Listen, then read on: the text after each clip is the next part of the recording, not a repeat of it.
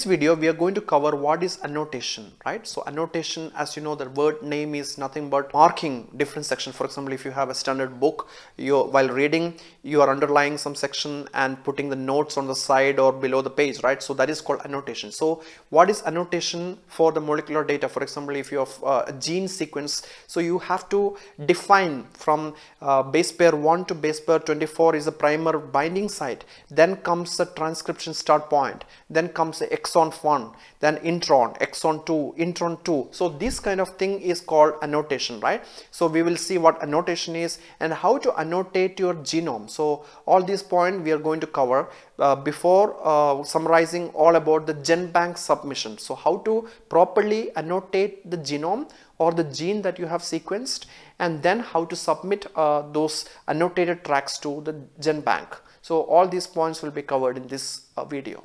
So what is annotation? Annotation is nothing but labeling certain regions of your sequenced gene as functional, which gene it codes for. If there is intron, then this is intron. So if some region is exon, then this is exon. So some region is the transcription binding factor binding site, then you have to label it so, right? Primer binding site. So different sections of your sequenced gene, labeling these sections is nothing but the annotation, right?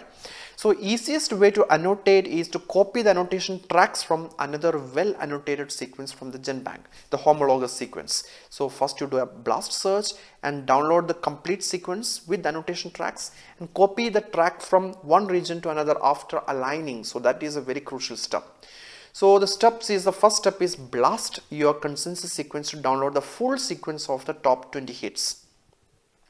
So the full sequence is very important. If you are simply downloading the incomplete sequence or only the faster sequence, it will not have the annotation track. So you have to enable the full, that means the complete GenBank file you will have to download inside Genius. Then align these sequences and then copy annotations from one annotated sequence to your consensus sequence which doesn't have the annotation. So this method is the best option. So as you can see here, I have two sequences. One has no annotation while the second one has this annotation track. So I choose the one which has the annotation tracks. I right click, then I click here the annotation and copy the annotation to consensus sequence or my sequence Clitoria ternaceae RPCL. So I can just choose that way. So this is the easiest way instead of starting from scratch on annotating the functional regions. So then you can refine this alignment, you see. So this is a very good heuristic. It saves a lot of your time. So finally you have your sequence with clearly labeled ITS1 spacer from 1 to 185, then 186 onwards it is 5.8 SR RNA, that is a structural RNA. Then comes the internal transcript spacer number 2. So this kind of annotation is very important. And if you are simply submitting your sequence to GenBank without annotation, then usually the utility of that sequence is lost. You have to make sure that your sequences are completely annotated before submitting to the GenBank. You can add more information as well. For example, geographical location, from where exactly you have isolated this from, and who collected it, who identified this species, and what is a specimen voucher ID. So specimen voucher ID means an ID of a voucher specimen. For example, a herbarium sheet deposited in an accessible repository like a national herbarium. So this number is very important if you are working with taxonomical data. So most of the taxonomists oversee this point and simply submit without a fully annotated sequence, without any of this information, which is not a good practice at all. You can also specify collection date. So the point is that this database, you're opening whatever the knowledge that you generated to the world. So let others make use of your sequences. That is the point. Knowledge sharing. Don't curtail your knowledge only to your lab and your work. So don't be too selfish. So those kind of putting sequences to GenBank is of no use. It might help you to get a paper and get a job, or if you already are working, it might help you to get a promotion, but it will not help anyone else in the world, right? So be more generous and be more scholarly by carefully annotating your sequences while submitting to the GenBank. So it can be, all this information can be added on the info tab while submitting to the GenBank, you see, in the submission section inside the Genius software that you used. So multiple sequence, including hundreds of sequences, can be selected and submitted in one go. So it saves a lot of your time by batch submission mode of the Genius software. So for example, this is my sequence. I can simply click on the info tab and then I can add all this information. For example, molecular type, which is my organism, topology, notes, country, what is my specimen voucher ID, that is nothing but herbarium sheet, or if you have formalin preserved sample that you submitted to a natural history museum, so you can put the museum curated accession number if you're working with animals, you see, or if you're working with microbes, so what is the type culture ID of the standard, for example IMTech, you know, in India, or ATCC in the UTAX, for example, if you're working with microalgae. And the sequence value identified by who identified the sequence, or who identified the species rather, when did you collect this particular specimen, and who collected it, what is the specimen voucher, all this information you can add it before submitting to the GenBank. So if you have already submitted to GenBank, to update this information is a hell lot of job, and that cannot be done batch wise. So it's always better to do all this information at first before submitting to the GenBank, right?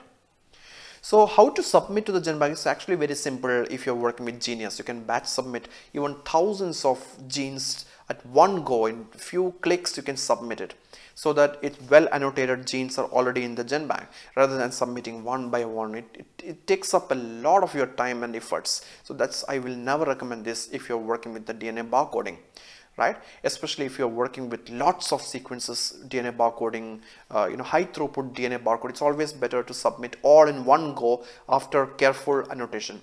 I usually maintain a checklist. Did I do this step, second step, third step? So if the checklist is all done, then I submit the sequence to GenBank. So such a simple practice like maintaining a checklist is extremely important for ensuring the quality standard. Never overlook such simple concept like the checklist, friends. So only sequence with length more than 200 base pair can be submitted to the GenBank. So GenBank has this restriction, 200 base pair. Well, if you have very small sequence like 50 BP length or 100 BP length, it's of no use really, you know, because the E value is exceptionally high, right? So it is of no practical utility. So only that good quality and longer sequences, you can submit that to the GenBank. So for shorter sequence, other databases like IBAL, so nothing but you know, International Barcode of Life database can be used, you know, if you're really particular on submitting. But I suggest you, if your quality is really bad, don't submit it. You try to refine it. You can resequence it before submitting the GenBank. So sequences has to be fully annotated before submitting. That I re-emphasize this point again, because if you submit without proper annotation tracks, then updating this info, there is no way you can batch update it. You have to email to the GenBank, and this will eats up lots of your time, productive time. Otherwise you can use it for better work, you know.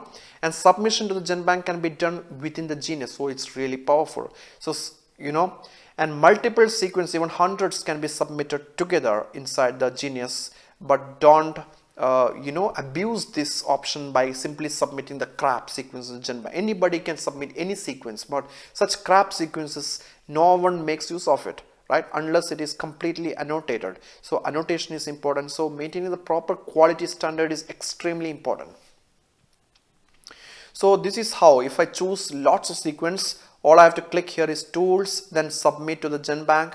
In the next screen, it will show you what is the submission name and all this project name, specimen voucher value. If you know, if you are using the same voucher number, at least the few alpha numeral decimals common amongst it, you can specify it. Then who identified by, collected by, what is the molecular type. So some sections are common for all of your thousands of sequences, right? Some sections are unique for each one. Only those regions you can edit it with each sequence data. For example, exact date of collection, or you know, the species name. This can be different, right? Or if you're working with phylogeography, for example, this paper was a phylogeography paper. So I know that all my sample, thousands of my sequences are all ficus bengalensis. So I don't have to change it. So hierarchically, you can organize your, you can apply your common sense, which level to constrain your data, right? So here I can constrain that all my sequences are ficus bengalensis, and country, all these are same. Organism, then genetic code. So here it is organism, right? So which organism? Include the features and annotation. Definitely you have to include the annotation tracks.